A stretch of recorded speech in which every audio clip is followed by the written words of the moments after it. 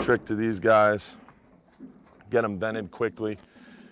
And you never want to poke or try to vent the fish in his stomach. You always want to try to vent the fish right where his fin kind of comes down.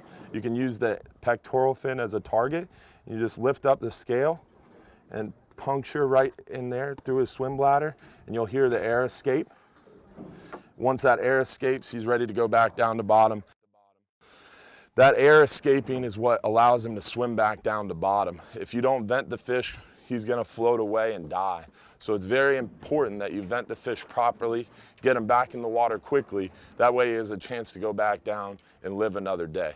That way you can catch him next year when he gets a little bit bigger.